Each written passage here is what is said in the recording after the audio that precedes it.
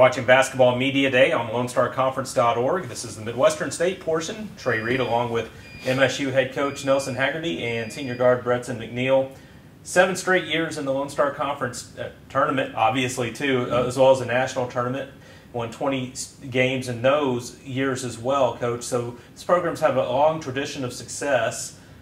Have a lot of returners this year with 8, but you're also having to mix in with a lot of newcomers as well. How's that gone in the early going of practice? It's been great. You know, our team has been led by our returners. They set the pace back in the spring. I think this group has had the best spring of any group of returners that we've had since I've been here. So they've been great over the summer. They set the tone early for the new guys to come in and just follow suit with what they've been able to do, you know, on and off the floor without me having to tell them so. So really excited about this group that we have coming out here tonight. Not only reaching the national tournament, but having won a game in each of those years. Last year, upsetting, I guess, by national ranking Metro State, and having a big part of that was Bretson McNeal. Made all-tournament teams, first team all-conference last season. What are you seeing in practice that's getting you excited for this year? We got a group of hardworking teammates that, you know, we push each other on different levels each and every day just to get better, whether it's mentally, physically, or even before and after practice, working on things that we need help with, plays, just making sure we're better this year than we were last year for sure. Coming into the season, not going to be able to ease into it.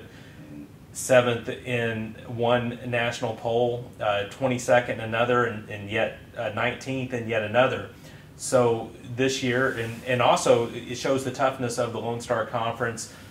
Tarleton State ranked highly in that as well. And in other polls, you have Angelo State and A&M Commerce, who had great years last year. The strength of the conference is obviously there, and you know how to compete in this league. What makes this conference so difficult and so tough? Well, you know, I truly believe this is the best conference in Division II. I think we've been ranked in some other publications as the toughest conference in basketball. So, first of all, it starts with the coaches. We've got some great institutions that have hired some great guys that know the game, very knowledgeable, know how to get teams ready to play and perform. And then they, you know, we're able to get great players in this league, whether they're younger, whether they're transfers. You know, league, you know, each year in and year out, there are great guys that come into this league that are able to make an impact. So it just makes it tough, very competitive. You know, we end up knocking each other out in a lot of respects, just from the competition in our league. But you know, Tarleton got to the Final Four, you know, this last season. You know, we've been to some Elite Eights, and definitely Angelo State and Texas Commerce have been in the top. You know, West Texas is definitely making a push. So just from top to bottom, it's just a great competitive league. And night in and night out, we have to be prepared and ready. And Brett, last year, you got to look at the Lone Star Conference tournament, played in a nice venue in Allen. What's interesting this year is that the Elite Eight, and just down the road in Frisco, you saw the Midwestern State fan base. Yes. What was special about that, about them traveling to the conference tournament and playing in that venue as well?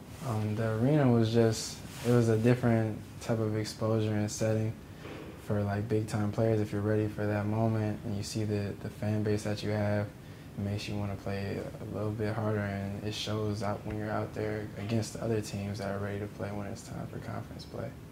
I'd like to thank Coach Nelson Haggerty for joining us, and Bretson McNeal. And this is Trey Reed. This has been the Lone Star Conference preseason preview on the LoneStarConference.org.